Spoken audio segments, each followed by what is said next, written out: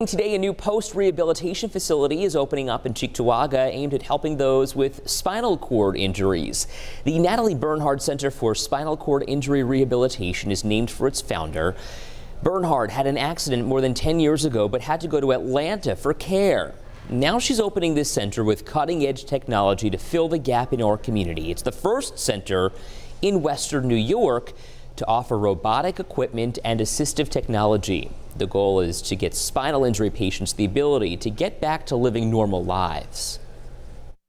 So back to school, back to work, what kinds of barriers is somebody going to face?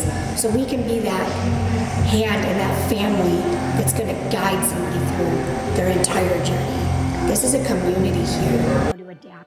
That center is located on Genesee Street in Cheektowaga. They do one-on-one training. One session is $100 an hour, and you've got to apply online.